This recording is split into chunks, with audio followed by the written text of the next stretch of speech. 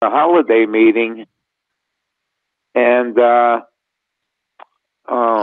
anyway, my name is Walt. I live in West Haven. My I've had three NDEs, but the most recent event, well, happened about 8 years ago. My wife passed away um, September 4th, 2013. So 8 years ago, a little bit more than that. And this is what happened the night she passed. Okay, she'd been in the hospital for 2 weeks. Her blood pressure was very, very low, and we were visiting. I was visiting her every day during the day, and then my son. I would leave, and my son would visit her at night. This was a Tuesday night, and on Tuesdays I have a friend named Ron, and we would go to the Post Mall and just have a cup of coffee and just sit for a couple hours and chat. And this particular night, September 4th, we were sitting at the mall, and my cell phone rang.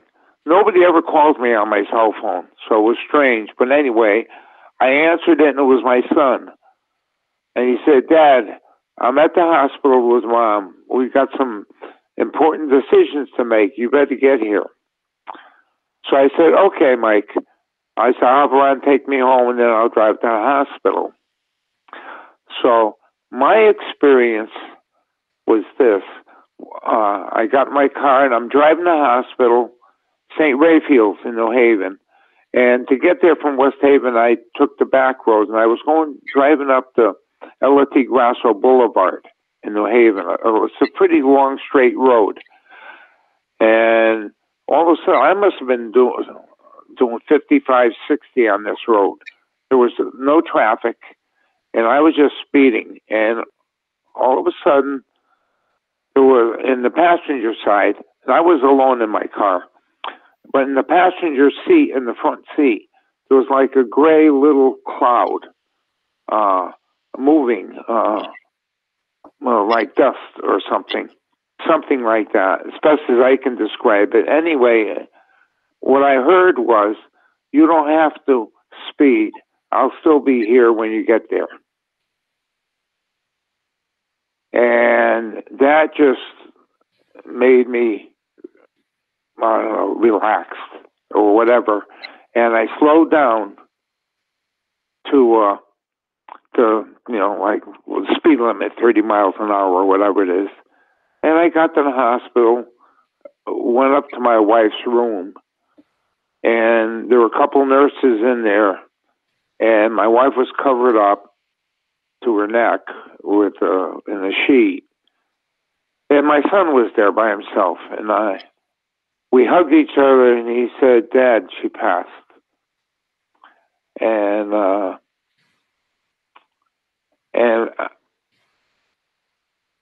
I said, "How long ago?" He said, "Oh, about 20 minutes."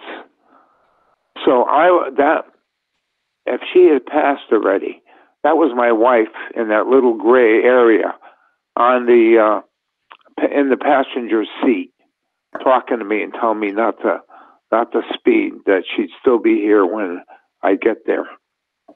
So I hugged my son again, and we kind of cried a little bit, but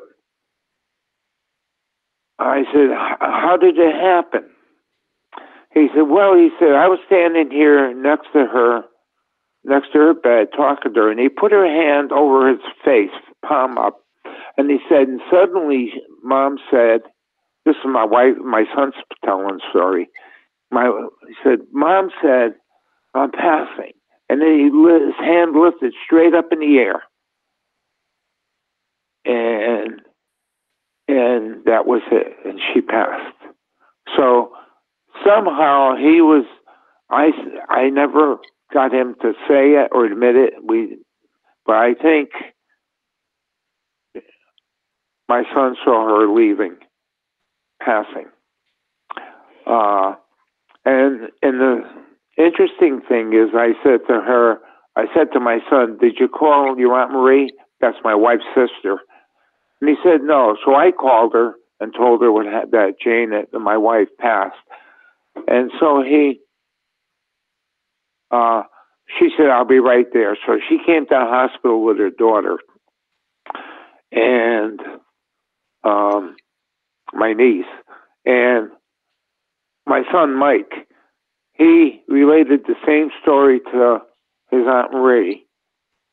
And he put his hand right over my wife's face, palm up, and he used the same words, the same description, and his hand lifted, saying, "And I'm passing." And the same thing happened. That was to me, that was very significant. That he was there to see this, and I didn't get there. I didn't get there for her passing, but I did see something after she had passed, and she talked to me. So that's my story. That's the end. Well, thank you, Walt. That was very interesting. The fact that you were receiving this message in your car at the time that she passed. Yeah, she knew where I was, I guess. Well, she didn't want you to get in a car accident speeding, that's for sure. Yeah, right. Or get a ticket. Either one. But yeah, right. It slowed me down. So, Walter, have you had any other visitations since? Oh, yeah, in my I've had a lot of over the 8 years, I've had a lot of dreams. That's Tina, right? Are you Tina? Yes, that was Tina. Oh, okay.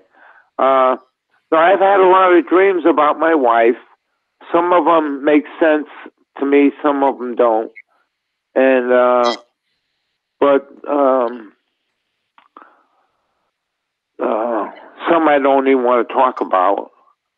One was very, very long, and I still remember it, but I'd rather not talk about it. And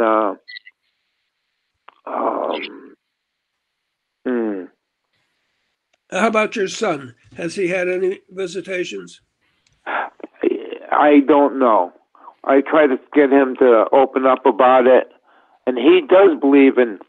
He's had other spiritual encounters, but so he believes in NDEs and spiritual encounters and stuff like that with the dead. But I can't. If he has, he won't open up to me about it, and so I don't know. I don't know if he has. Okay. Thank you, Walter. For those that don't know, Walter used to be the co-facilitator for our group. And then after his wife passed, he had asked me to help him out. And that's how I got into this job. Yeah. Hey, from what I understand, you guys have really progressed with this meeting. I mean, you're on what do you call on these virtual meetings? It's just great. Yeah, thank God to Sue Maisano and Bethany Silver. I call them the Tech Angels. Oh, and I would like to say this to everybody. Okay, Merry Christmas and a Happy New Year. Thank you, Walter. Same to you. Thank you. Lori raised her hand. She wants to say something to you, Walt. Yes, I had a question for Walt. Walt, did you feel,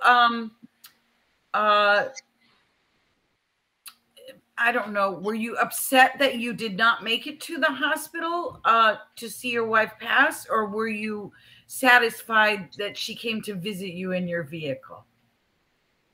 Oh, I was not upset. Well, how could I be? I mean, it happened, and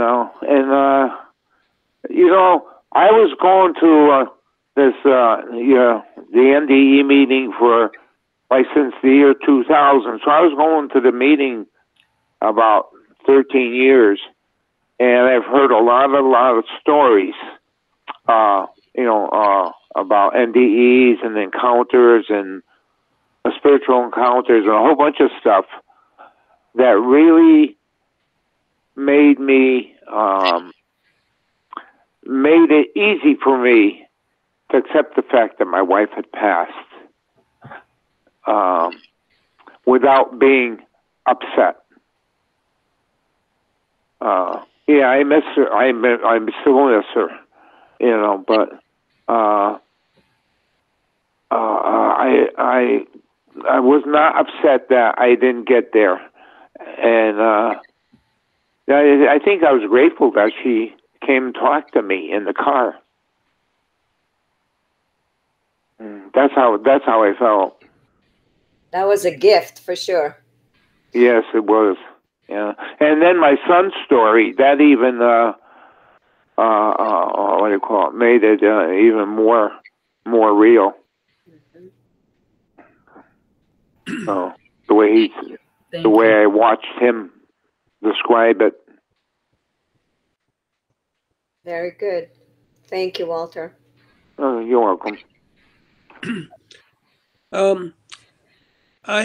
Is there anyone else who would like to share something they need to share, or shall we move on to the open forum?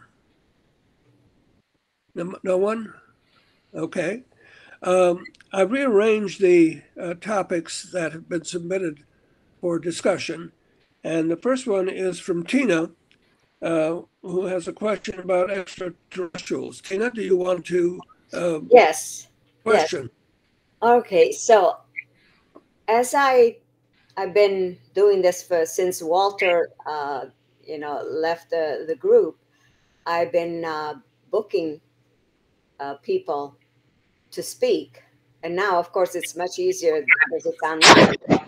I book people from all over the country, basically, so it's wonderful. Anyways, through the process of interviewing people, I have encountered a few people that said that they had seen extraterrestrials, communicated with them, mental telepathy, and all that. But most of them they were still processing, and they were not willing to speak for our group yet. So this is what the question is: in this group, has anyone else had encounters with the UFOs or extraterrestrials? Hi, Tina. Hi.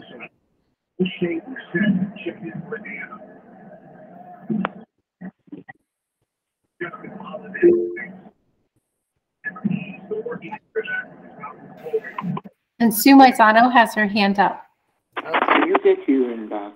Okay, so Tina asked about extraterrestrial encounters, right? Yeah. Okay, I had one when I was 8 years old. I was playing at a friend's house. There were like 6 or 7 kids together and the mother. Was this in China? Yeah, I was in China. Yeah. And we were playing. Suddenly, we saw dark clouds on the east. So we looked into the sky. There was a face in the sky from the dark cloud. It was very scary. The beings saw us, and they were trying to scare us. So we were so afraid to look at it, but at the same time, we were so curious what's happening. And this is a giant angry face. And then from the right of that face, there seems to be an ocean, like waves, and a boat. Those the ancient Chinese boat. And then there's someone rolling the boat. And then there is a lady in a dress in that boat. Beautiful lady in the boat. So we couldn't know what's going on. What's the story? But it happened for a long time, for a few minutes, and my friend's mom saw it too. She's a grown-up, and So it's not just one person, it's a group of people saw it. And then it was super scary. Eventually, it dissipated. Everything returned back to the normal. So when I was walking home, I was so scared. I was constantly checking the sky, see what's going on, trying to make this story. It seems like he's trying to seize this girl in the boat, but we don't know exactly what the story was. So that was I personally experienced that. I couldn't make sense of that. I started telling my friends at school, but they laughed at me. They said, "Oh, you think you saw God?" Like they were like making fun of me. And another time, I was about 13 years old. That was a second-hand experience. My cousin saw it. There was a girl in town, in the village, and her grandmother passed away. And then this girl, the ghost, came back. At first, there was a being on top of the roof. There was a lot of people saw it. And then she floated down to the girl and made her sleep or something. There was something going on. There's a group of people surrounding, looking what's going on. When my cousin told me about this, she saw it, and then she told me about it. I felt like my soul lifted up, so scared that you feel the detachment from your body. And then she said eventually the grandmother flew away as a bird. And then when she said that, I heard flapping wings from inside the house. I was so scared. I guess it could be my mind making that up. It was just, that was a second-hand experience. The other one was the first-hand. And also my uncle died from an accident when he was 38. It was very sudden. And then someone from the village told my grandma that he saw my uncle walking towards the mountains after he died already. So that was another second-hand experience. So it's very strange that I was curious. What are they? Like, especially the face that I saw. There's certainly a being behind it. We don't know their intention. There seems to be a story going on. So I want to share with everybody, see if someone has experiences like that.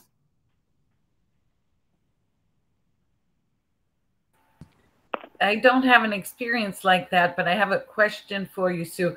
Did you ever try to draw what you saw or research pictures to see if you could find out something similar?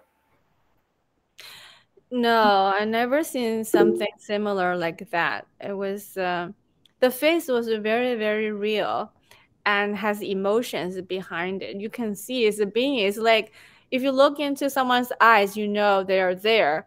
So it's as real as that. It feels like an angry being, kind of like a demon, but I don't know the story behind it. And it seems like he doesn't want us to know what's going on because we were looking at the sky. He doesn't want to be known. That's the feeling I got. Interesting. Yeah, it's very fascinating. Yeah. In my research, as I interview people, I have come to learn that many times their memory was wiped away from these experiences until like later on in their lives, their experiences become clear again. I didn't feel losing memory. I didn't. It was very crystal clear, the feelings looking at the being. Maybe I knew what's going on, but then wiped out the memory. That I don't know. But did you feel that it was a benevolent entity or not? feel like it's not. Feel like there's some intention behind it, but we don't know what the intention is. I feel like the girl was escaping from him and he's trying to seize the girl. That's the feeling I got. And this girl is kind of like a goddess in the boat rolling away. Interesting. Okay, Tina, Yes. this is Jack. I have a story that I want to share about extraterrestrials or whatever. Okay. This goes back over half a century when I was in high school, and I lived in Indiana, East Chicago, Indiana, and Chicago was right next to our town.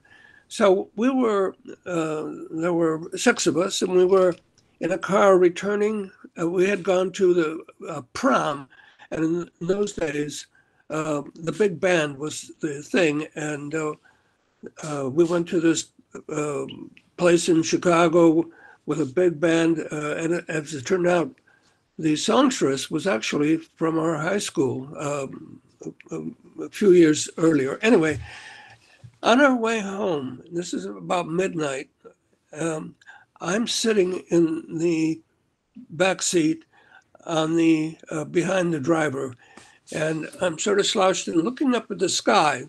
And we're driving along the outer drive in Chicago. And I noticed what I thought was an airplane. It was a light, and it was flying. It was moving from right to left. And not beyond that was the moon. But anyway, so I'm watching this, and suddenly it stopped. And I thought, oh, he's turning and he's coming at me, right? I mean, so it looks like he's standing still. But no, it just went on and on and on for at least 10 minutes. And then then the car turned, I couldn't see anymore. But but that was my first encounter. And that was before UFOs were being investigated and promoted and talked about. Anyway, FYI, that's it. Thank you for sharing that, Jack. Anyone else want to share anything about UFOs? Hi, can I say something? Sure. Hi. Yeah. No, this is Bonnie from West Haven. Oh, Bonnie. Yeah, sorry. Okay. So No, Diane is the after. Okay, very good. Hi, Bonnie. Hi. I just wanted to say, I'm one of those sleepers, okay, that with the experiences, I guess I put it in the back of my mind, and then someone came to me that I met, and she used the right word, and it seemed to just waken me right up. It was like a password. And then everything came right out of me, just pouring out of me. And I have had experiences with ETs. I also feel that our psychic ability and near-death experiences are also part of the whole enchilada. My first experience was at 5 years old. And I kept on thinking over the years, I kept on thinking that maybe this being that I kept on seeing, which was a little girl that had passed, because I had playmates on the street, which there was only 5 houses on the street. So when I told my mother about this person, this little girl that used to come, she never talked to me, but she would always prop up behind me and want to tickle me and make me laugh. Anyways, my mother would say, that's impossible. And even before my mother died a couple of years ago, She even said it. I asked her again, and she goes, "It's impossible." And I know why it was impossible, because where you could see where she came from, there was no houses. It was like off a cliff. Now, how does a little being, okay, a little girl, come from a cliff, like I said? But knowing all my experiences from the other side and ETs, I realized that that was probably my first ET, one of my short visitors. But I have had visitations. I don't like to use the word abduction anymore, because now I'm seeing that they really are, well, they are our friends. Because if they wanted to hurt me, they certainly could have had more than enough time to do it. But I just know that with everything that's going on, they're trying to help us. I know that. And I know, Tina, I'll be seeing you again to get in more details of this. Thank you. Thank you, Bonnie. You're welcome. You're welcome. Anyone else? Or otherwise, we'll go to the next topic. I think Diane had her hand up. Oh, yes, that's right. Diane? Did she leave us? Okay. I'm trying to figure out how to unmute. I figured good. it out. Okay, Diane, go ahead. Actually, I took my hand down. I'm so confused. And I'm glad you called, Bethany. Thank you. I am confused. I don't know what to think about all of this. I don't know whether to say the word extraterrestrial. I don't know what that means. For me, I have a very spiritual connection with a lot of stuff that I don't think of as extraterrestrial. I think of as my spiritual self, my angels, my spiritual guides. I've actually also experienced, and this is not something I tell anybody except my son, but this is a forum I can speak. I've had dudes in my house. In my house. Doesn't happen a lot. Happens like years, 5, 10 years. And then profound things happen, and I'm given information. I never thought of this as extraterrestrial. I'm always thought of this as a gift from my angels. But I keep hearing these words, and I don't have an opinion. I have an awareness that something is there, and that maybe it's the NDE that gets you a little more in tune and you can feel this. I don't know. So I'm listening, and I just don't know. And I have actually, this has been a very serious conversation for me. And I did talk to my son about this, who I will converse with everything that happens to me. And his feeling is, hey, maybe there's two things going on. So there's my question. Are there two things going on? Are we experiencing the same things? And some of us say, oh my God, here it is. Thank you. I am in touch with my higher self. And other people saying, oh, it's extraterrestrials getting in touch with me. That's a question, and it's a serious and loving question, and I wish I understood. So there's where I am. Thank you, Diane. Jim had his hand up. Jim, are you still there? Jim Bruton? Yeah, I was pressing the unmute button, and it was just sitting there looking at me, so I'd press it a few times. Yeah, I mean, I am curious, why is there such a common touch point between near-death experiencers and people who have experiences with UFOs or aliens and stuff like that? I mean, it really does seem to come up a lot. And they were saying that the after, and again, for want of a better word, if I use the word abduction, I'm not intimating any subjective quality to that word. But I'm wondering that they've said that many abductees afterwards experience many of the same after effects as people who have had a near-death experience. So, but the connection is elusive to me. It's not intuitive. Does anyone have any insight on that or any thoughts? Hi, Tina. Go ahead. Can I say something? Please. Okay. First of all, with Diane, okay, I totally agree. I feel that they are loving beings of light. And I do feel that they are our protectors, our guardians. Okay. That I feel very strongly.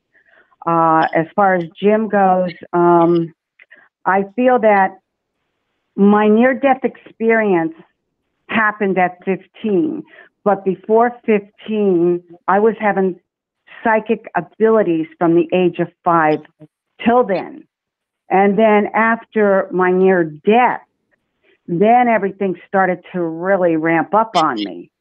I felt that I've always lived in 2 worlds, which was very depressing. Now, I know what's going on. And yes, we are being all brought together for a great purpose. And us that can see and feel and know, okay, whether it's a sensing, whether it's knowing, whether it's feeling, whether it's seeing, whether it's hearing, whatever the senses are. Okay, the point is that we're all being, okay, brought together. And so I don't like to use the word abductions anymore. I think with the word abduction, way back when I had my first abduction that I know of, it was frightening. And I talked about it for 2 days, and then I didn't talk about it for years. And then when I had the second abduction, okay, that was more traumatizing, but then I found out exactly what was going on. And I'm pretty sure I must have had more visitations because I also can see them. I see them as being of light, lucid, okay, very light forming, okay? And so it's like, I don't know what else to say at this moment, but I just wanted to talk to Diane and Jim about that. But like I said, I'm very loving towards our guardians. Thank you. Thank you, Bonnie. Jack? I wanted to ask, could you describe what the abductions were like? Bonnie? Are you talking to me? Yes. Yes. Wow. Okay. The first one, okay, here we go, that I know of, okay, was me and another psychic. We were going to do a psychic party in Monroe, Connecticut. And it was like, we were doing, that's what we did. I did psychic fairs. I read people all over, did everything. It was wonderful. But anyways, we were on our way. We were about a block away, by my calculations, to the house. And all of a sudden, I'm hyperventilating, which I don't normally hyperventilate. And she's sitting over and next to me, and she says, Bonnie, you're hyperventilating. She goes, you need a bag? Like, I don't carry a bag in the car. And I said to her, I know it. And I was like breathing so heavy, and I had my hands on the wheel, and I'm turning it right, I'm turning it left, I'm turning it right, back and forth, back and forth. I said, I can't find the road. And it was dark in front of me, very dark, which it wasn't dark at the time. Okay, when I had mentioned to her, we're almost there. So then I said to her, could you do me a favor? I said, could you lock your door? And she said to me, my window's down. I said, well, roll it up. So then, okay, I stopped hyperventilating. And then I said to her, I said, I won't mention her name. Okay, I can't. I would love to, but I can't. Anyways, I turned around. I said, look behind me. I said, it's all gray in the rear view mirror, and the back, the rear view.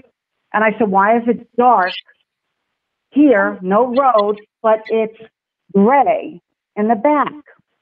And that was it for the while. And then, I don't know how long afterwards, okay, we were down, like if we were driving like nothing happened, And all she said to me, I said, oh, here we are. We pulled in the lady's driveway. And she says, oh, she says, Bonnie, we lost about an hour time. I said, yeah, that's all I said. And I said, well, let's not talk about this until after our show. And then we'll go when we go out to dinner at the diner here in town. I said, we'll talk about it. She said, okay. We walked in to do this party, and one of the ladies said to me, she goes, you guys are about an hour late.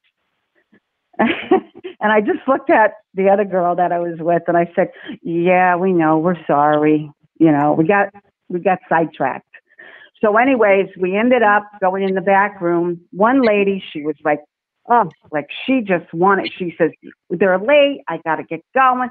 Let me have a reading, blah, blah, blah. So they said, you don't mind. So we took off our jacket, blah, blah, blah. And so anyways, all I know is that one of the other psychics said, hi, nice to meet you, who she was. And me, of course, I put my hand out to say, hi, I'm Bonnie. Nice to meet you. She grabbed my hand and she left out a mortifying scream that she said, you've been abducted, and ran out of the house. And I looked at the lady, and she looked at me, and we knew. And now we said nothing to nobody. Okay, then the hostess comes in, and she said, what did you do to her? And then we told her what I told you. She goes, oh my God. She goes, you got to tell me all about it. I said, well, yeah, but let's get the party started. And that was that. And then, of course, later on, we talked about more me and the lady after at the diner. And then, Bonnie, yes. Bonnie, yes. Can you just go to where you actually saw someone, where you can describe? I think that was Jack's question. Right, Jack? Okay, where I actually, when the memory came back, okay, what I actually saw was from the first, okay, is that I was standing in front of a tree, okay, with a pack of cigarettes and a lighter, which I used to smoke back then. Okay, that was like between 84 and 86, around there. And I was standing there, and then what happened is that after that, I guess I was being returned, or I was in the facility by the UFO itself, the spaceship. And then when I got back, okay, I noticed that a man in black came afterwards, right down when I got down, okay, and I felt like I was being, I don't know, it's like memory, taking your memory away, because all I could see is like rose-colored glasses on me. And the man in black, okay, obviously is a shapeshifter, which is, our buddies, the Guardians. Just wanted to protect all the information, wanted to protect me. Maybe it wasn't the right time, which, and then what they look like, though, is actually, I saw 3 short ones that first time and second time as well, plus others. And then I saw, a couple of tall ones, but they're the grays. They're the grays. Mm-hmm. So, they're not harmful. So they're gray, and can you describe it further than that? What did they look like? The face and all that. Well, what I pronounced, okay. What I'm like, I looked basically into their head, their face, okay, because they don't verbally talk. It's all energy. It's all like telepathy, mind to mind. Okay, and basically, the eyes, they're kind of like almond shaped. Okay, to me they look dark. Okay, they didn't look malevolent or anything like that. I wasn't afraid on that level. It was just like I just didn't know why this was happening. That's all at the time. And then the shoulders were pronounced. Their hands, they seemed to be a little bit longer. I didn't see their feet because their feet were like where I couldn't see, but I could see like the shape of their legs. And I didn't, but they were gray. They were gray. So I just, just did what they said. Whatever I had to do, I did. Thank you, Bonnie. Jack, did she answer your question? Bonnie, how long were you with him? Oh my God. Well, the first time was an hour. Okay.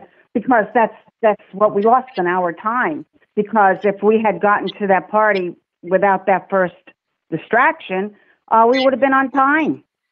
So I had to be an hour, our time. With their time, I don't know. I really don't know. Okay. But I've had out of bodies, astral travel way before this abduction, or again, I don't like to use the abduction taken. And I believe that's what I'm saying from 5 years old, that they've been around me all that time. Because I've had too many things happen to me that I can't really explain, So, and the second time was when I lived in South Carolina.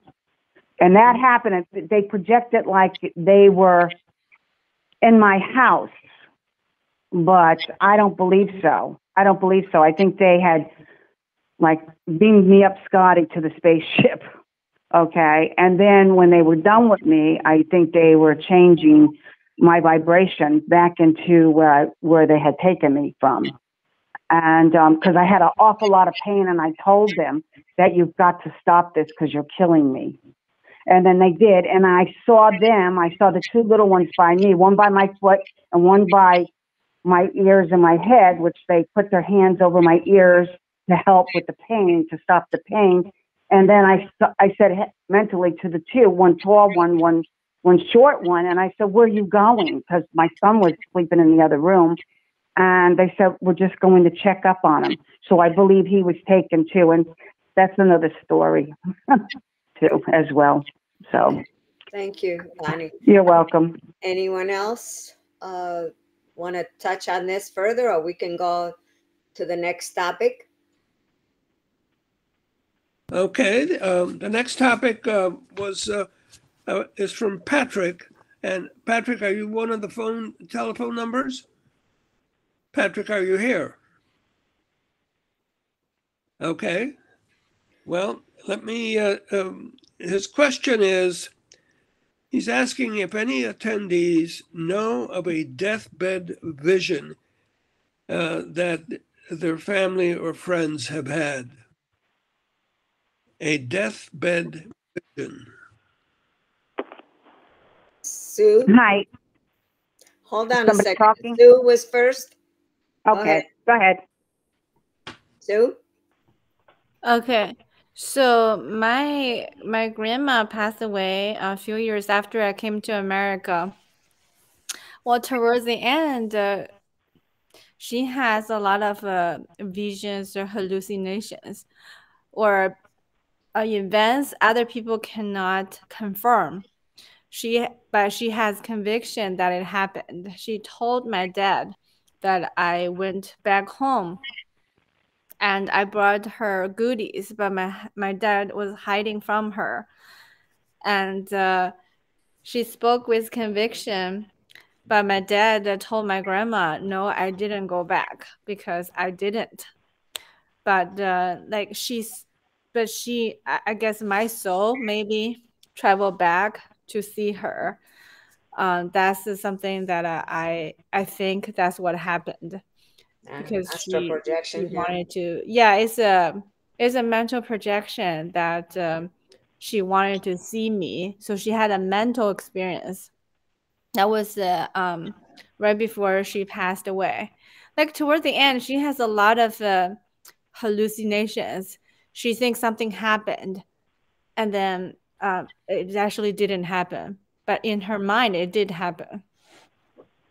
So that's I want to share with everyone.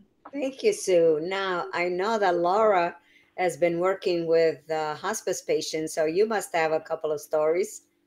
Laura? Yes, I have many stories, but a few that are pretty significant.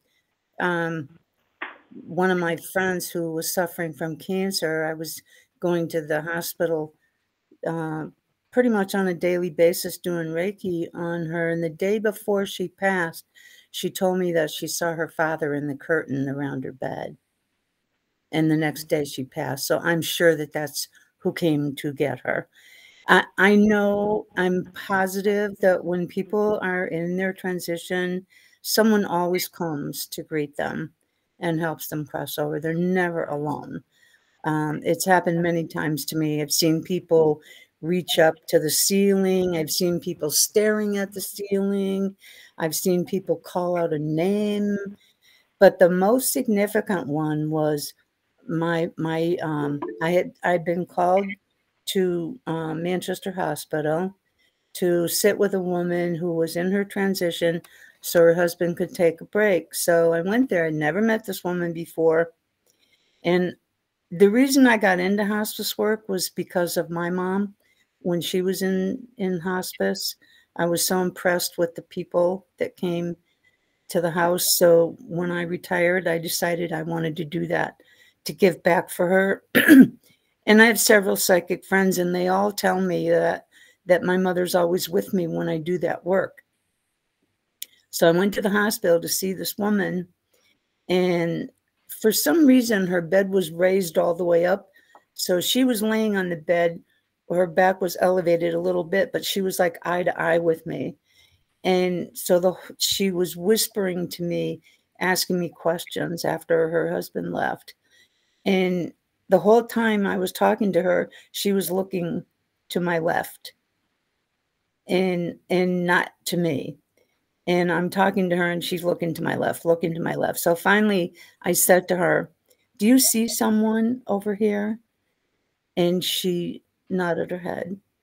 And I said, "Do you know who it is?" And she nodded her head. And I said, "Can you tell me who it is?" And she said, plain as day, "Your mother." And I said, "My mother?"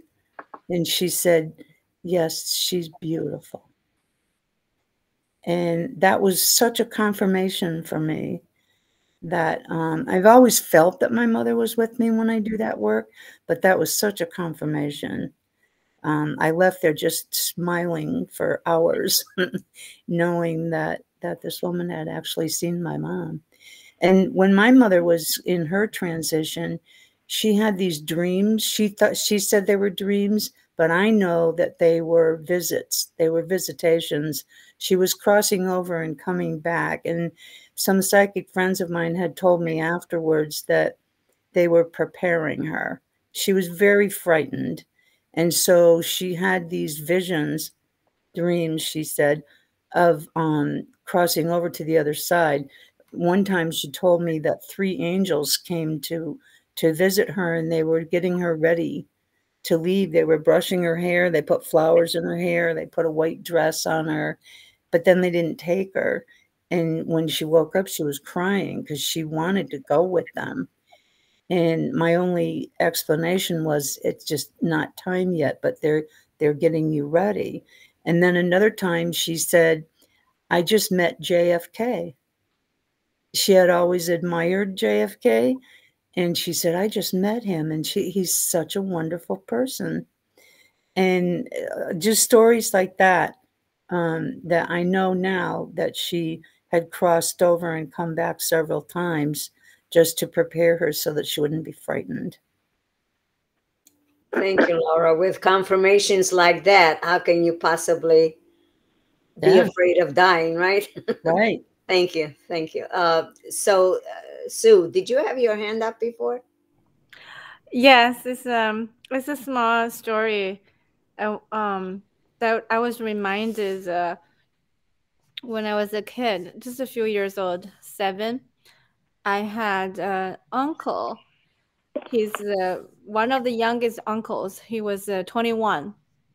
So he actually had to drop out of school very early because he had a blood-related disease. He was dying. He was waiting to die.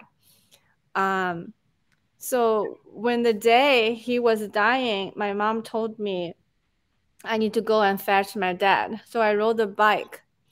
When I was passing their house was facing the street, and he was in that room to die.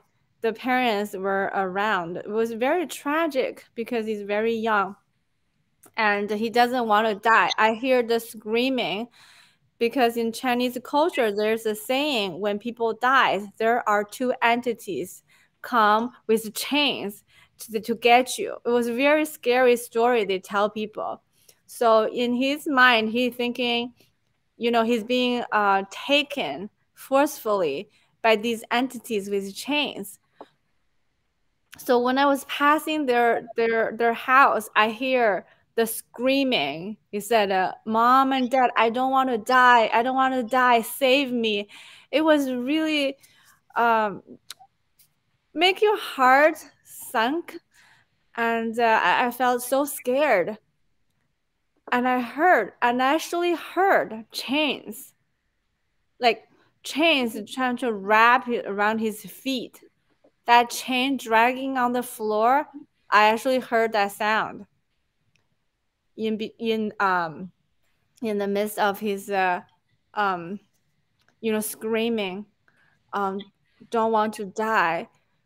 And he was saying, they coming to get me. Like, so it's something that I heard, and the chain sound that I heard, I'm not sure exactly what's going on, but it was very tragic. I'm sure when he get out of the body, he will be more peaceful. But at that moment, that fear was a very strong memory in my mind at a 7-year-old. So I got to feel, okay, this is death. It's so scary. So that's kind of my vision of somebody's death. And I always had the fear of death as a young age because I had uncles that died at 38. And that uncle was 21 when he died. He was the first death that my family had for my memory. So it was very scary. Just want to share. Thank you for sharing. I bet you're not afraid anymore, right? Yes, exactly. Right now, I feel like I'm past that point. Now I know what's going on. I can talk about it in peace. But my family, they are still so scared and fearful. Like death is not talked about. Like it's a taboo and very scary thing. But I hope more they come to understand the process and not be afraid to die and not afraid to live either. Yeah.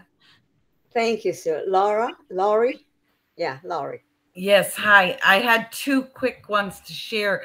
My mom told us about when she was a young child, maybe a few years old, her grandfather had passed away shortly before. So she knew him.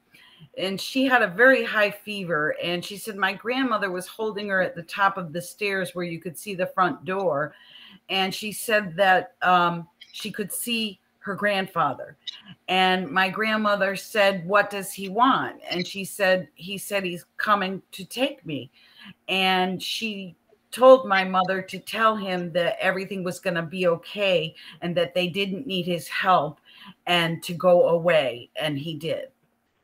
And the second one was my best friend's father was in the hospital in St. Francis, I believe, with stomach cancer. And he'd been put into a coma for a month. So we would go visit him even while he was in the coma and just take care about him as we could. And when he woke up, I was going to visit him and he fell and hit his head one day when he was in the bathroom.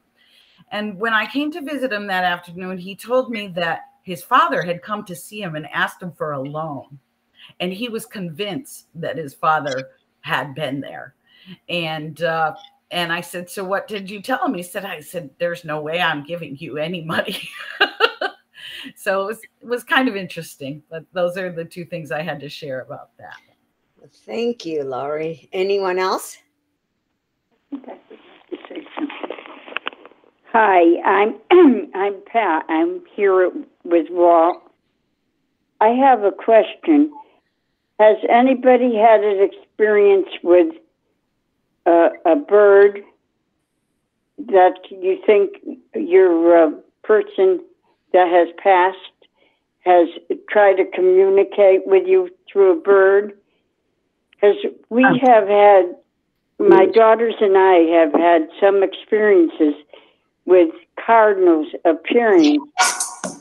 We needed support. Okay. Laura? Yes, definitely. Especially cardinals and also mourning doves for some reason.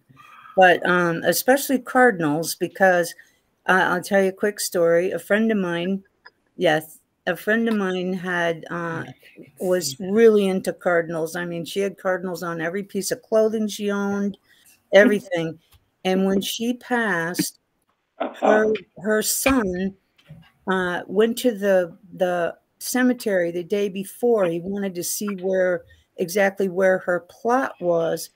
And when he asked the guy at the cemetery, the guy said, well, it hasn't been dug yet, but he gave him the directions and he said, look for a white circle of lime because we've circled it, but it hasn't been dug yet. So that's how you'll know that's the one. So he's driving and he finds it.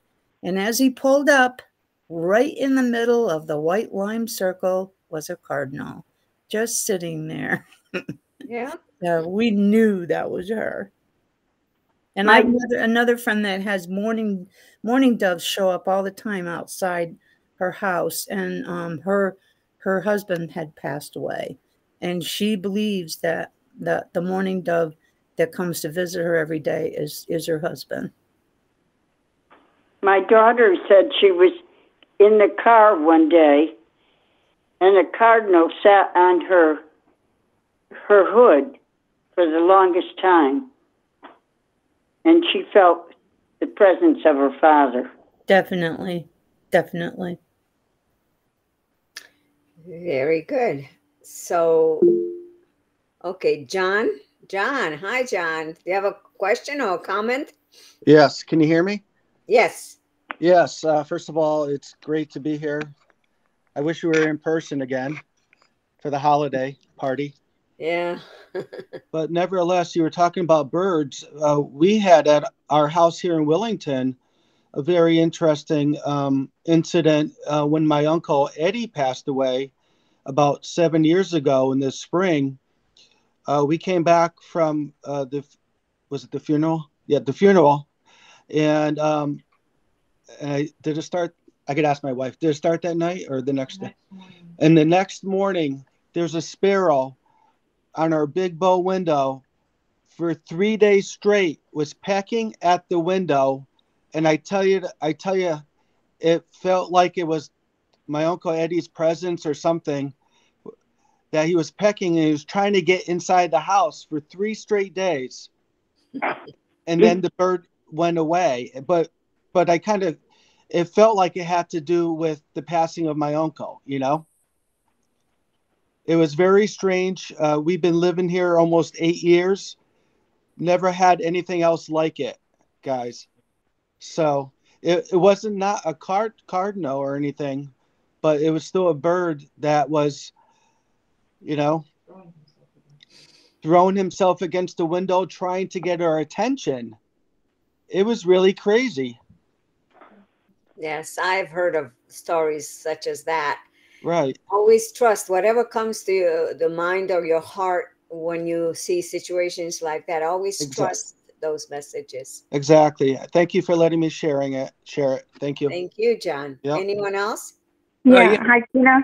No? Okay, Laura. Yeah, go ahead. Laura? And they say dragonflies also. And Yes. With a friend of mine, she was really into dragonflies. And when her husband was killed in a motorcycle accident, and she had this beautiful picture of a dragonfly on her wall. And the next day, that painting was upside down. Yeah. Okay. Okay. I just wanted to say that over the years, we have had many stories about birds being messengers by different people. There are so many, I wouldn't take up the rest of the evening. So if anyone is interested in those stories, I've had most of them written up. I'd be happy to send them to you. Email me at jackart31@aol.com. You all have my email address. So I'd be happy to send that to you if you're interested. Okay. Thank you.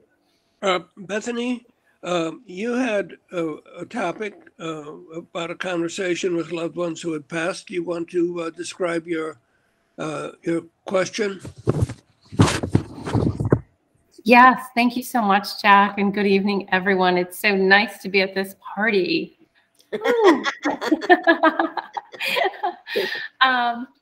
So my question is, have you had a conversation with a loved one who has passed? And if so, how was it helpful to you? I had a experience, kind of a meditation where I visited with my grandmother, and those of you that have been here with me know that I just adored my grandmother. I used to visit her every Sunday. She passed, she was 99 years old on Christmas Eve, and she was a gift, so it's no surprise to me that she passed on Christmas Eve. But I had a meditation with her where I visited with her, and of course, I was crying because I was so happy to see her, and she was so alive and so beautiful in my experience. And I'm having this experience where I'm visiting with her, and I said to her, I said, Meme, why do you look old? I thought when people pass, they look young, and you know, they look in their 30s. And she said to me, you know, Bethany, I appear to you the way you need to see me. So this is, you know, next time you see me, I may look different. And I asked her, you know, I was crying, and it was, I was crying, and she said, you know, she asked me a question about my young son, and I said, I know you're trying to change the subject. And she said, yes, I am, but you have to stop crying. Are you done yet? You know, she just was, she was in a good place. And I asked her about her son that had passed away a few days after he was born. His name was Clayton. And she said that he was there with her, and he was just beautiful, and she just loved him. And that she was always with me, even when I didn't know and I wasn't talking with her, that she was still with me. And it was a very real experience. I still, like, I kept touching her face and her hair and her hands and telling her how real she was. And of course she said, yes, of course I am. And then she disappeared. She kind of floated away. She said she had, you know, other things she had to do, but that she was always with me. And it really helped me come to terms with the fact that I can't go visit her anymore, but I can visit her anytime when I'm meditating. So that was my story, and it really helped me. And I just wondered if anyone else had an experience like that. Bethany, thank you for sharing that. We have David Mark on. Yeah. Can you hear me? Hi, David. Yes. Hi. Okay. So mine's sort of similar to Bethany's. About 20 years ago, whatever, it doesn't. My kids were in middle school. I'd always had financial difficulties, and always been worrying, how am I going to pay this bill? How am I going to, you know? And then my parents passed away, and I inherited some money. You know, not enough to retire or anything, but you know, it was like, oh, I can get my kids through college and all that stuff. And at the same time, I'd been going to the Greater Boston IANDS meeting a lot, so I was very interested in spiritual matters, and I've been experimenting, I guess, with trying to meet like a guardian angel or spirit guide. And but anyways, so I inherited this money, and I started worrying then about how can I maintain it, like not for me, but like, hey, I got to pass this on to my kids. And anyways, make a long story short, one night I was meditating and trying to meet my spirit guides, and all of a sudden, like it was like my eyes were closed, but everything got really bright, and I didn't see anything, but I felt the presence of my mother, and behind her my father, and I just felt this unconditional love like I'd never felt before, and I didn't see them, they didn't speak to me, but I got a message, and the message was, you know, stop worrying. Like, you may or may not go through the money. If you do, just do your best, and you're a good guy, and don't worry about things. Just do your best and stop worrying about all that stuff. And I still to this day don't know if it was my imagination or not, but it you know, I did proceed to mismanage it, but but I got my kids through college and everything. But it was just, I never felt love like that, and I wasn't looking to. I mean, I was happy to see them, but I wasn't looking to meet with my parents. So I guess it just changed me to like, okay, just do your best and stop worrying. So that's my story. David, it was definitely a visitation. So thank you for sharing that story. Thank you. Anyone else?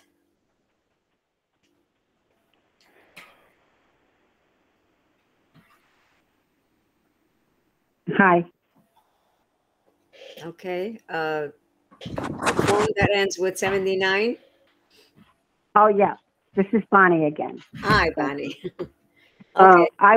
I was enjoying all of the visitation stories. I just love them, and it only confirms, you know, again that everything that we seem to think that is our imagination, or we think, okay, is real. It's truly real. I can tell you some of, like, when my grandmother passed.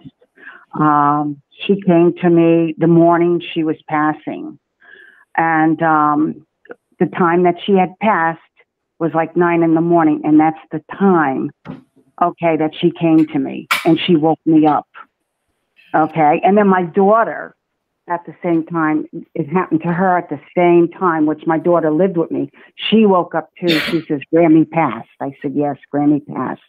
I said, I'm pretty sure of it. And then, you know, about a year later, she came to me like in a visitation dream. I get visions. Those are totally separate, but this was a visitation dream. She came to me, and she said that she showed me where she was staying. She was at a place that was temporary, but she was happy and content. And she said to me, you can come anytime to visit me, okay? You're more than welcome. And then she said, I have some bad news. And she was always like my mentor anyways. She had abilities too. But anyways, she had told me a few things that were going to happen. And she said, wear your seatbelts. And boy, was she right on target, okay, with what happened. And after that, you know, then I ended up having another visitation from a friend who she was also, you know, in the psychic world, the spiritual world, and she had passed. I kept on getting this feeling to get in touch with her a lot sooner, because she would talk to me every month. She lived in New York. And for some reason, I called her 2 weeks early. And I said, I just wanted to talk to her. And she said, okay. She goes, but I'm really not feeling good. And she didn't want to tell me what was wrong, okay? So I said, okay, but I already knew what was wrong. But anyways, then I called back, okay, when she was supposed to call back, another 2 weeks. And I got her son, and her son told me she had passed. Then I had a dream of her, which is, she came to me in a dream, and she showed me where she was at. She was like in this holding, I call it a holding space. And I went to go, I said, oh, Lee, and I hugged her, and she goes, oh, Bonnie, please don't touch me. It's so much pain. She goes, I'm healing. I said, oh, I'm so sorry. I was just so glad to see you. So, I mean, you know, that's where she had to go through getting released of all the pain that she was through. I've never seen anything like that, okay? I got my own kind of like versions of that. That's something, you know. And then there was another one with my friend, which it was Bethany, which it kind of like made me laugh a little bit because I took care of this nurse up in Maine when I was up in Maine for 21 years. And when she had passed, I saw her, and again, this was a vision. And I said to her, I said, oh my God, you look well. I said, how do you like it? And I said, you moved. She said, I did. And I said, oh, well, at least you're on a main road. You know, you're not in the wilderness someplace. You're not in the backwoods, because she lived like a cul-de-sac, okay, up in Maine, you know, very nice chalet and all that. But she was out. So she said, well, anyways, I said, well, thank you. She goes, what? She said, you know, she goes, you can come anytime. She says, I love you very much. And then all of a sudden, okay, I said, where you going? There was no car, no nothing anywhere. And just like Bethany said, she flew away. It was like just amazing. And there's more stories about birds and stuff, because I love birds, all kinds of birds. I love butterflies, and I love bees. So, you know, that's another story, another time. But I just want to share some of those visitations. Now, when you mentioned a holding place, is that in your understanding, Bonnie? In your understanding, is the holding place a place where people get prepared to go to the other side, to the light, because there's healing to be done? Yes, I'm going to call this just what I saw. Just what I saw. You know how, you know, when Jesus died, he was in like that cave, that hole. That's the only way to describe it. She was standing outside in front. Okay, when she came out. So it was like, I was just so ecstatic. She was still in body form, the vision of a body form. So she did not go through the transparency and the total healing. Okay, and that was a no-no. How did I know it was a no-no not to hug her at that time? I was just so glad to see her. And I said, I didn't mean to cause you any pain, but she just wanted to let me know that she was all right. And then she thanked me, you know, for calling and, you know, knowing that I was thinking about her. But yes, that is a place. I've never seen it before. I think that's a place for people.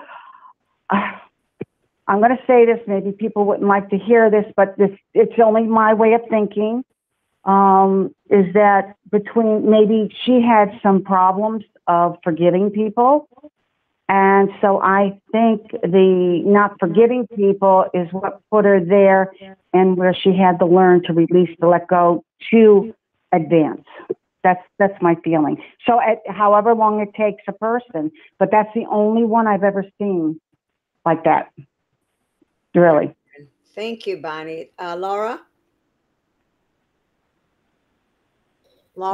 There's a paperback book called The Afterlife of Billy Fingers. I don't know if anybody's heard of it. Love that book. Yes. And it's a true story of a woman who for years had taken care of her brother, who was an alcoholic, and she had saved him many times. And she finally said, no more. And he moved to Florida, and he died there.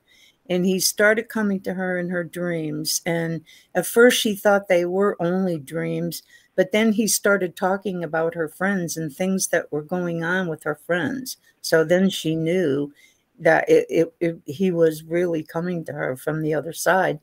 And he did say that there were several different planes that he went through before he actually got to the other side. And I know that for a fact also because when my father passed, he also had a drinking problem, and we were not on the best of terms. And yep, that's it. And when he passed, maybe 6 months after that, I was at a message circle with Joyce Orchid. And she said, I can't start the circle because there's someone here that needs to give a message. And it was my dad. She described him to a T, even his name. And she said, he's asking for your help.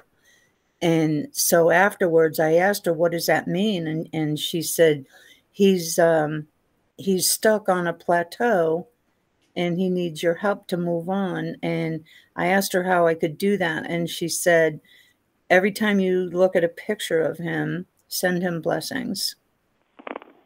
And about a year after that, at a different message circle with a different person, he told me that my dad came through and said, thank you, and I'm in a good place now. Yeah. Yeah, there's a similar story such as that when my father came to me as well. It's in my book.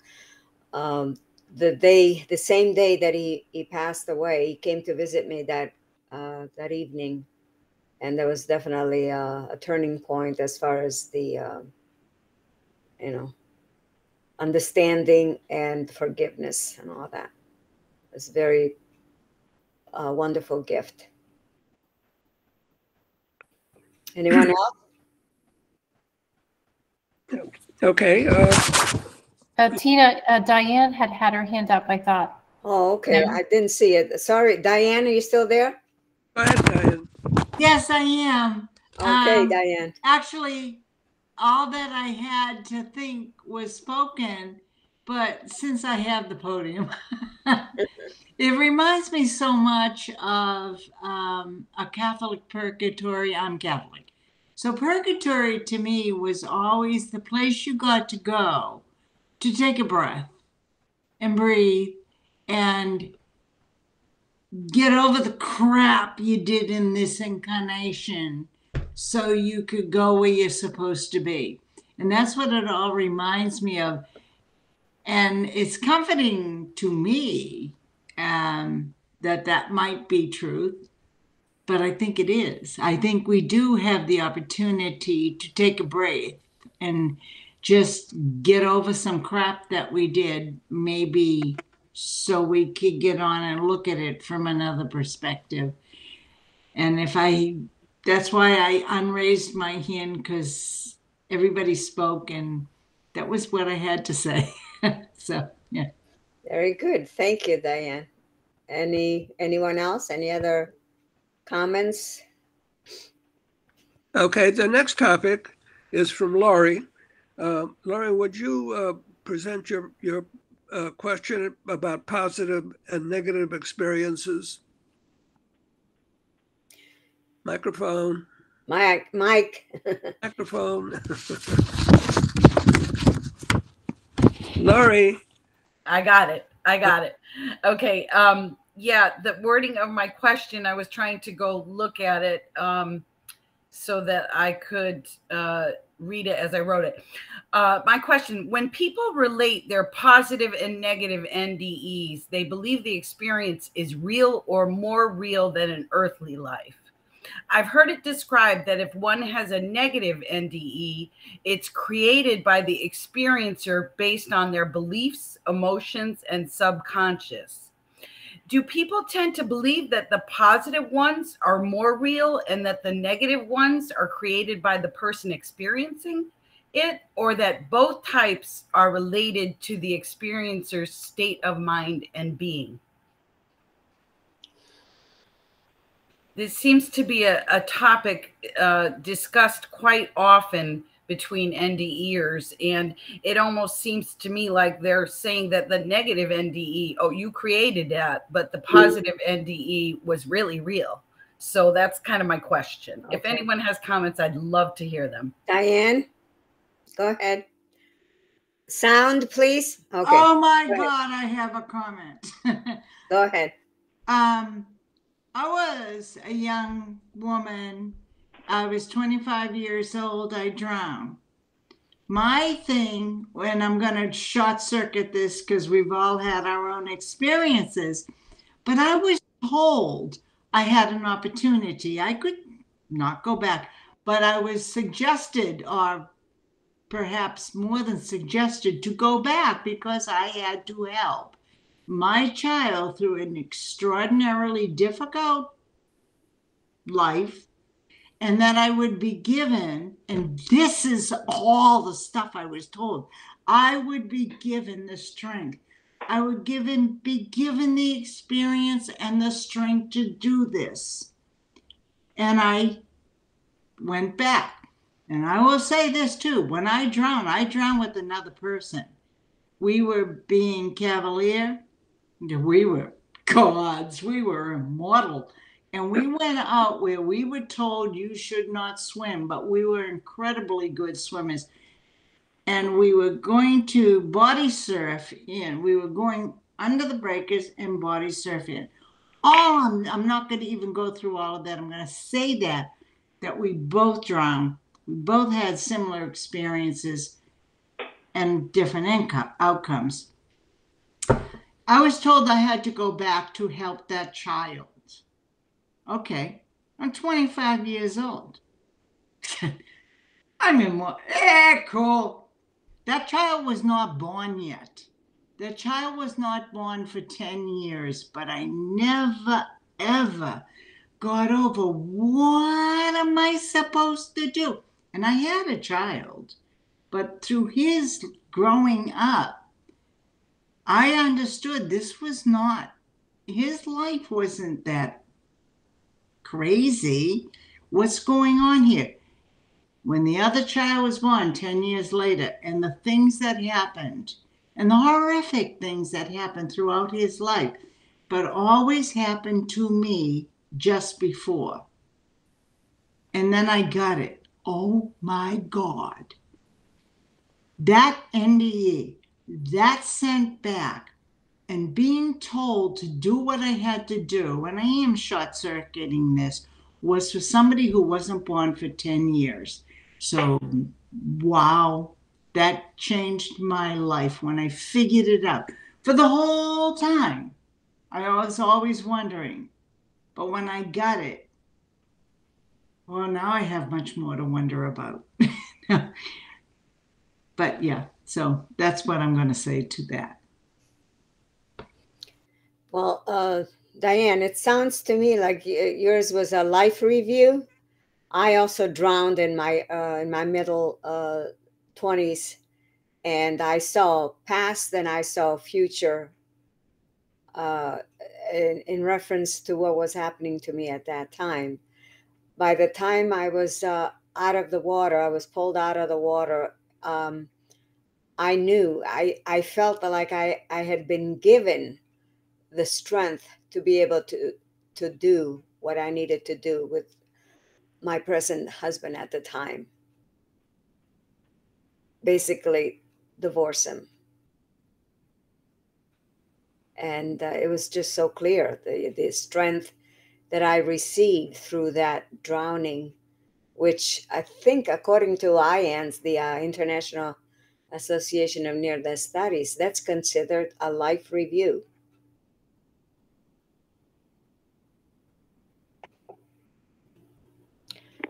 So I don't know if that explains your question, Laurie, but those are our experiences. Anyone else? Can I say something, Tina? Sure, go ahead. I'm sorry. When you say life review, okay, with my NDE experience, I was 15. It was, I don't know if you want to call it a moped or a motorcycle bike or whatever. I was the passenger. And anyways, I ended up, okay, floating up. I'm not getting into the details because that's not what I want to talk about. I just want to talk about the fact of the life review, that when I floated up at that point in time, it was a life review because they sent me right up to the Akashic Records. And I was seeing a whole bunch of stuff on me. And I was sent to other parts, like I call it like a university too, where they were just telling me of life rules, okay, here on this planet. But the point is that I felt that it was positive and negative, okay, because the positive is that I learned that there was something else besides here, that there was life after death, as they call it. This is our death, really, okay, and life. And the negative is that I didn't want to come back. I did not want to come back. Oh, because you see everything. Everything's explained to you. You have clarity in your mind. Everything is like given to you. The warmth is beautiful. Everything. It's just great. But the point is that they said that I could have a choice. I could stay or I could go back. At that time, I was only 15, so it was just me and what was going on in my life. But they did tell me if I stayed, I would have to come back and do this again. And it wasn't guaranteed who the people would be in my life, the parents. It would be totally different. So I gave it a thought. I said, okay, I'll go back. And they warned me it was going to be quite painful, okay, to the fact of what coming back into the physical body, what I had to endure, and years of other learning lessons. And, so I just wanted to tell you that. That's all. Thank you, Bonnie. Anyone else? Can I say something? Yes. This is Walt. Walter, hi. Okay, go ahead. I feel I've learned a lot since the year 1999. See, I was an engineer, and if 2 plus 2 didn't equal 4, it was wrong. And I would see before 1999, I saw advertisements in the paper or for psychic fairs or other things like that, and I thought, that's all a baloney, and I just passed it off. Well, 1999, I met a guy named Jack. Something drew me to a gift store opening in Brantford. And they had a special night. And I don't know whatever made me go, but I did.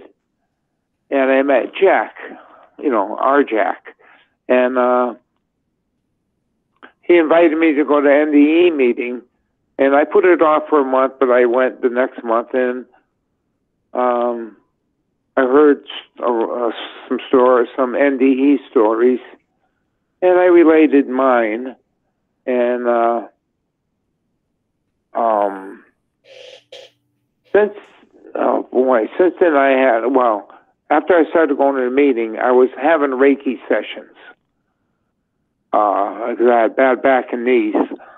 And during 2 of the Reiki sessions, I had NDEs or SDEs, as I'm told they're called. I don't care what you call them, NDE, SDE.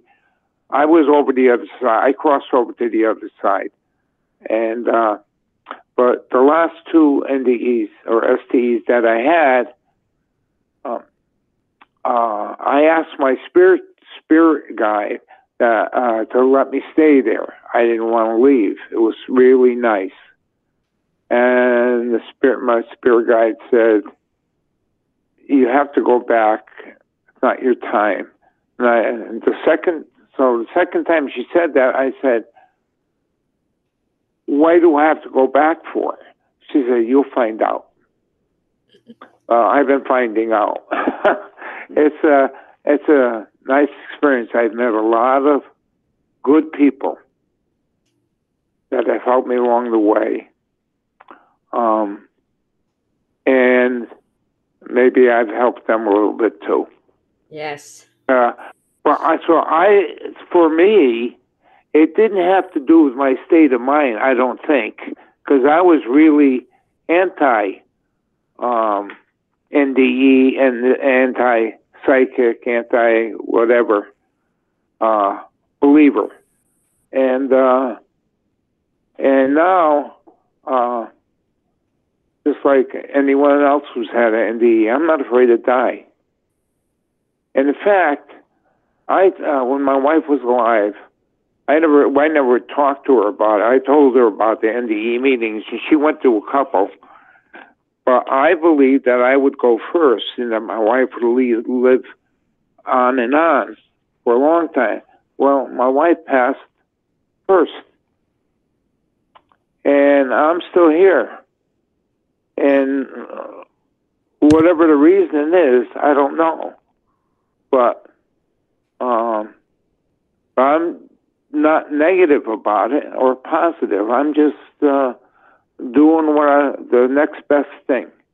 That's how I'm going through life now. I'm not saying 2 + 2 = 4. Stuff like that. It could equal 5. I don't care. It doesn't matter. And so anyway, it didn't have to do with my state of mind, whether it was positive or negative. My NDEs or SDEs all 3 were positive. And so, well, anyway, that's what I have to say. Thanks. Thanks, Walter. Anyone else? Okay.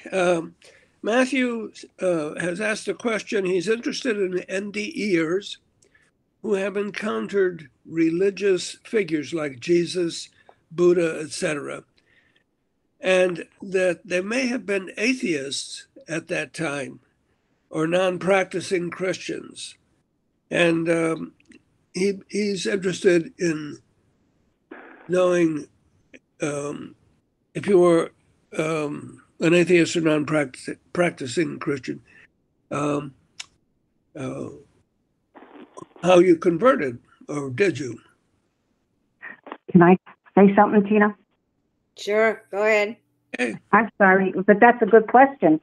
Well, first of all, I've gone to church the first 37 years of my life, okay, and I'm a believer, okay, in Jesus, okay, and I believe there's a God source, a Godhead, okay, but Jesus was put in our image so we could relate. What was I? No, I just lost the train of thought. But anyways, what I was trying to say is that it has nothing. You know, Tina, I lost my train of thought. Matt, can you rephrase that question, because I got cut off a minute here with my thought process.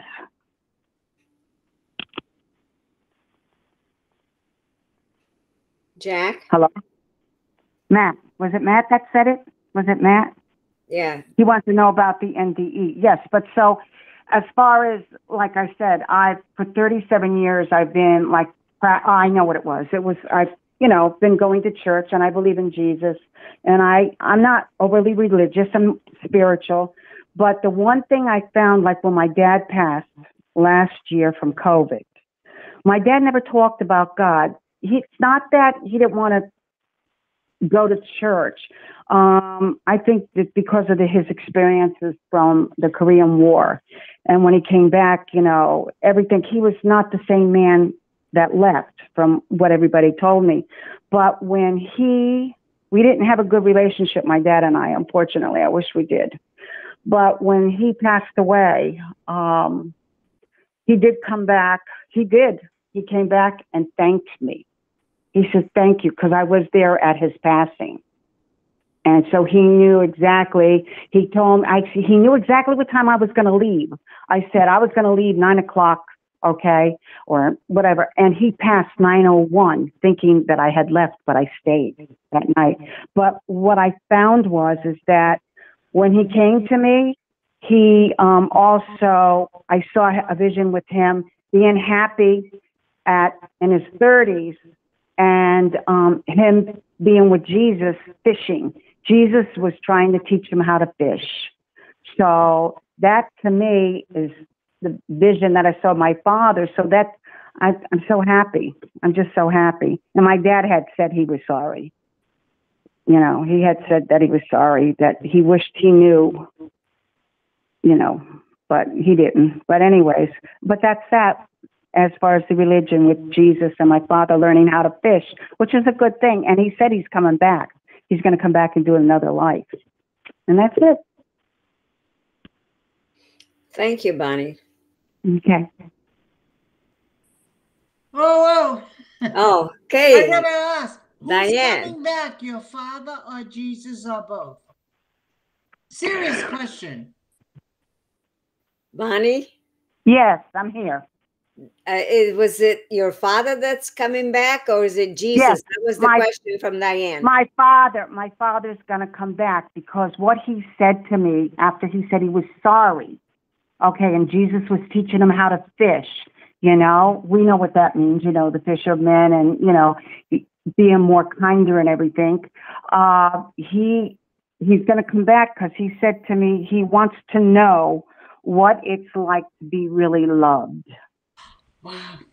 So that told me why I've had the problems I've had with him. It's all hindsight now, but the point is that I get it, and he's going to come back as one of my great grandchildren. Thank you. You're welcome. Thank you, Bonnie. You're welcome. I'm sorry I get forgetful. No, you did great. Thank you. Anyone else? Tina, this is Walt again. Yes, Walt. I had an experience once.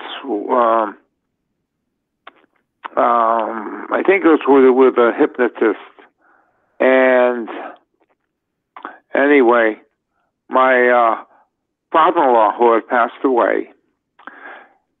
I remember him talking with my father when they were both alive, and saying to each other that they didn't believe that there was anything else once you died. That was it. There was nothing else. And during this experience with a hypnotist, my father-in-law came to me and said he liked what I was doing with my yard, the way I kept it up. No, I didn't do anything really special. I raked the leaves, cut the grass. That was it. Fertilized, maybe. But I told my wife about the experience. She said, "Oh, that's my father. He'd say something like that." And we both chuckled about it. But I said, "So you think that was real?" This was before I was at the NDE meetings, I believe. And I really didn't know that my wife really knew her father that well. And yeah. And my son, who owns his own home now in New Haven, he said one day he was in his apartment and he felt somebody blow on the back of his ear. And he said, "I swear that was grandpa, grandfather in French." And meaning my wife's father and my father-in-law. And so anyway, that's my experiences. Thank you, Walter. Okay. So okay. Do we, Jack, do we have anything else that we need to discuss, or do we go to the meditation, the healing meditation? I'd like to discuss how the NDE affects marital relationships after the experiencer has returned. Okay.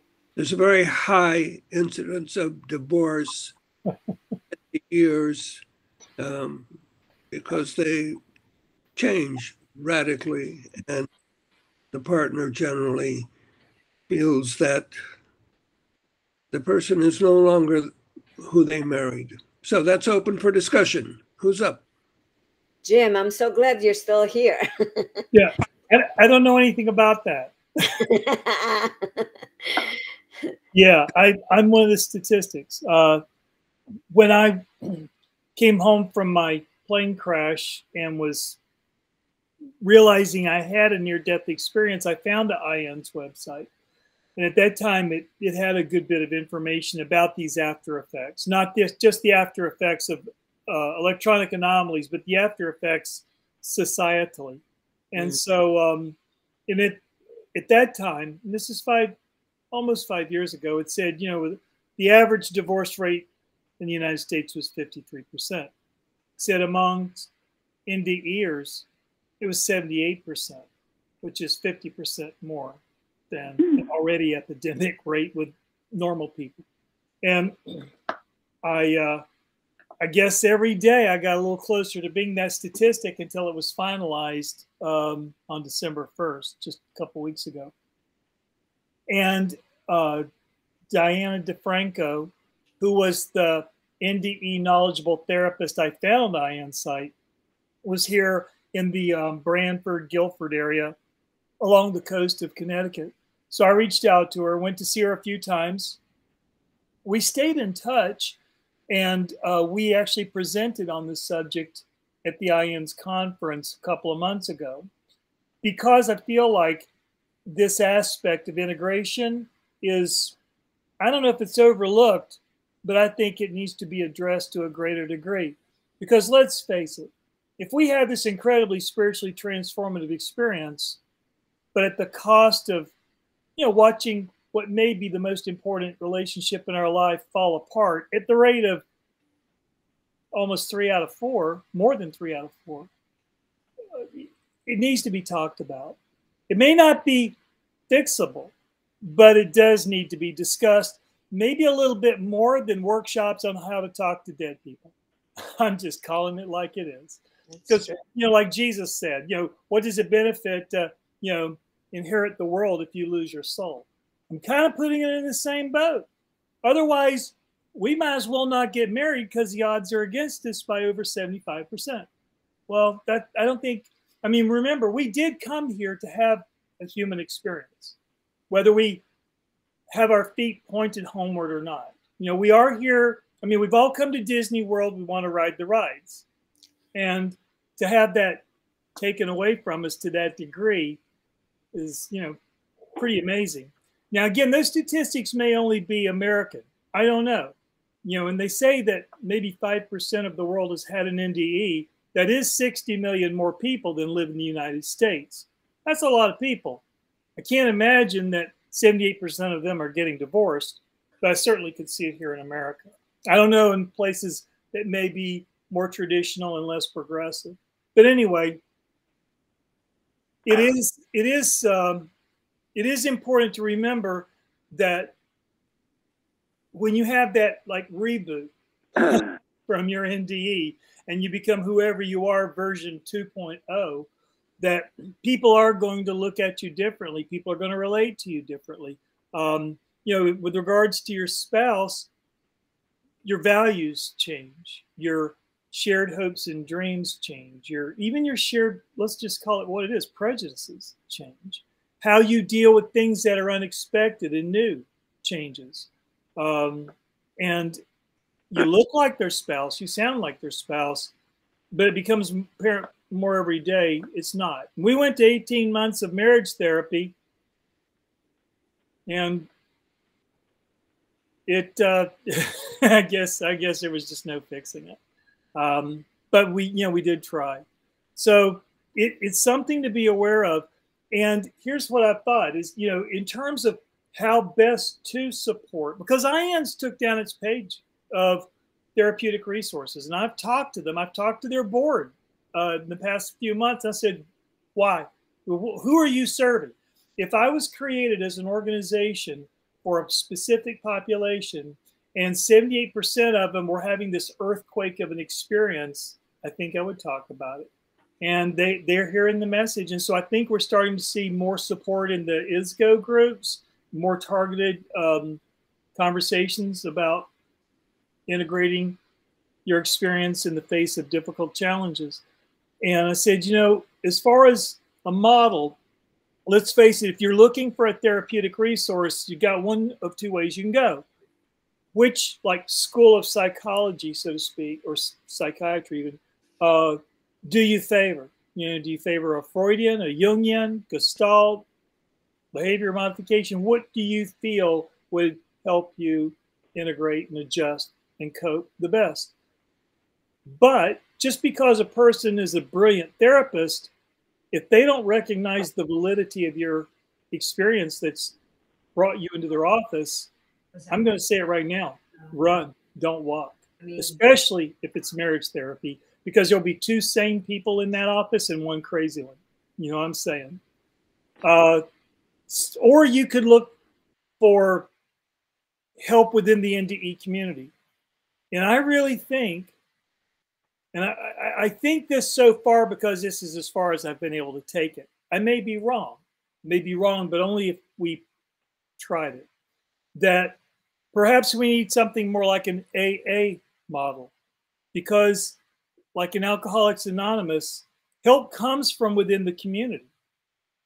You know, who better should, in theory, be able to relate to our experience than other experiencers? Even when we're like, when you go to IANDS or when you go anywhere and you hear stories of a person's near-death experience, it's so weird. They can have what on paper would sound like a totally different experience, different milestones, different reference points, different experiences and different takeaways, but somehow it sounds like we're still saying the same thing. And to the uninitiated, they don't understand that at all because it sounded so different. But there's a resonance there that is the same. And so I feel like maybe, like I said, an AA model where we have help from within our community, because even if there's not like a therapist who's going to have all these answers to unanswerable questions, just to have people say, I've been through this and I might have a perspective that helps. I'm not an authority, but I am a fellow traveler. That could be so validating to the angst of that coping. And here's one couple of subtle things that come out of that. So the idea, I mean, imagine you were sitting in a big circle or something, just like whatever they do in AA. Imagine there are like 50 people there, or 40 people, or 30 people, whatever. But imagine that, okay, 78% of them could speak to what it was like having to deal with the eventual death of your marriage. But also it means that maybe 22% could tell you how they survived it, how their marriage survived it. They have something to say. And it has to do then with really focusing on better communication. And it also has to do with focusing on the spouse who was left behind. How do we help them catch up? How do we help them look at this experience from multiple ways to see if they're ready to accompany their spouse on this quantum jump spiritual journey? So, I mean, I could go on and on probably all night about this because I've given it a lot of thought, obviously having gone through it. But that's that's where I'm at on it, Jack and Tina. Oh, thank you for sharing, Jim. Very much. Question, Jim. When you and your wife began to see that you were having major differences, what was the major quote complaint unquote by your wife? I can speak to that both in general and specifically. In general, it had to do. I was struggling with detachment. I was very detached. I was struggling to be attached. I could just sit here a year later. I could sit here and just stare at a wall for 6 hours. Straight on. And I was fine. Because I just really kind of wasn't here. Or only one foot was here and one foot was over on the other side. And I was just fine with that. And so she walked into my office again almost a year to the day and said, we're going to therapy. I said, okay, fine. And so I don't think she communicated with me, and I didn't. And I failed to ask because I guess I just was. One of the complaints you'll sometimes hear when someone's assimilating a near-death experience, people will say, gosh, you're so self-absorbed. Well, yeah, I guess you kind of are. I mean, you're going through this rediscovery. You ask every day, is what was true yesterday still true today? It's kind of like being a child in a way. You know how children are very self-absorbed because they're also going through this rapid growth and rapid process of self-discovery. And definitely what was true yesterday isn't true today because the toy that they just had to have no matter what yesterday, tomorrow is gathering dust under the bed. That process continues on throughout most of our lives. so that I would say figuring out ways to kind of try to reattach was definitely a challenge that was on me. I would say that, and I'm just a very open person. I would say where we really came to another difference in perspective was when our 18-year-old daughter came home pregnant. And she had a very nice boyfriend. He was going to stick around, all that. My wife's reaction was get an abortion. Well, she had these kids in Catholic church every Sunday, and she taught CCD, which is like Sunday school. So I just looked at her, I said, I think I know what the Catholic Church's position is on this, and I'm kind of surprised that you're taking this path. And she literally was saying, yeah, but I'm going to be so embarrassed to introduce my 18-year-old pregnant daughter to the community we live. I said, okay.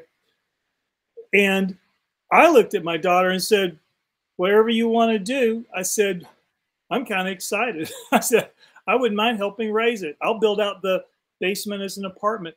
My natural reaction was, okay, you know, that there are no accidents. The timing of this is right. And also her being a mother was one of the things I saw when I was having my NDE.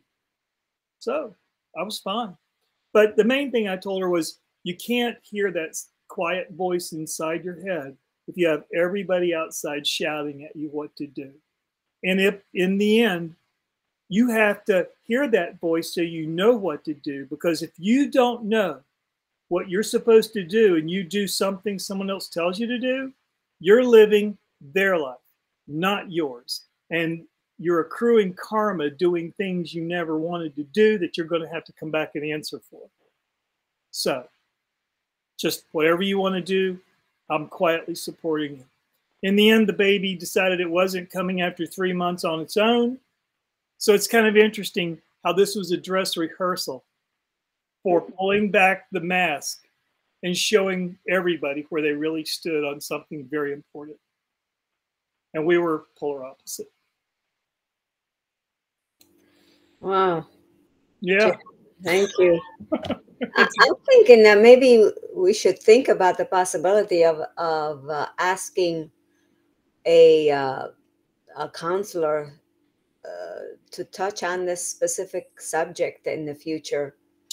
I would, I mean, only because I seriously only know of one NDE. Not, I mean, unless, you know, you're talking to someone like, you know, Paul Arand, who does life between life regressions, because that's a part of people integrating. That's part of people's path of coping and integrating and growing and so on. But I would recommend, if you would like, for one of our sessions, we get Diana. Again, she's had an NDE. She's in IANS. She's a recommended counselor. She was my co-presenter. I would recommend we, if you'd like, we have her host one night. Yeah, that's a thought. We'll discuss that. Thank you very much, Jim. Sure. And you know, we're running out of time, but we still would like to do the healing meditation for Laura's daughter who's in the hospital. Was she in the hospital, Laura? Did she leave? No, she's home, but she's pretty sick. Sick. Okay, so shall we intentionally send healing meditation silently to her? Jack? Okay, well, we can do both. We can have our meditation for her daughter, and then another one which is more focused. So, would you like to? Would you give us your daughter's name and where she's where she's at right now? I mean, is she in the hospital or is she at home? No, where? She's home. Her name is Jennifer. And where is she? Where is her home? She lives in Bolton. Okay, thank you.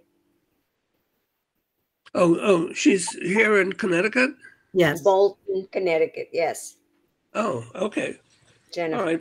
All right. Tina, do you want to take us through the meditation?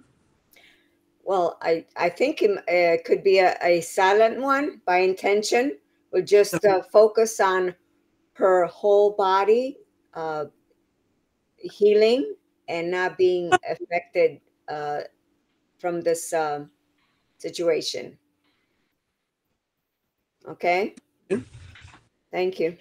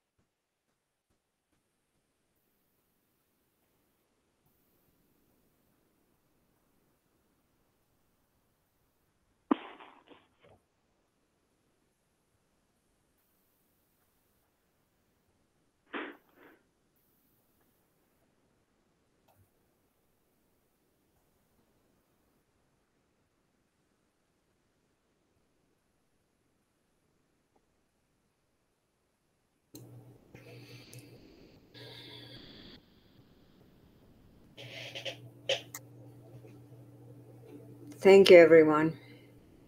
Thank you. May the energy continue to work on behalf of Jennifer and also anyone else that may need to be at peace with themselves, especially around these holidays. I want to wish everyone a happy new year, and I'll see you in January, where Jim is going to be our great speaker. Thank you all for sharing your thoughts, your energies. Thank you. Thank you. Happy New Year. Happy New Year, everybody. Happy New Year. Take care. Happy New Year. Is Happy New Year. enjoy your family. Bye now. Take care, everybody. Bye. Bye-bye. Good night. Bye. Goodbye.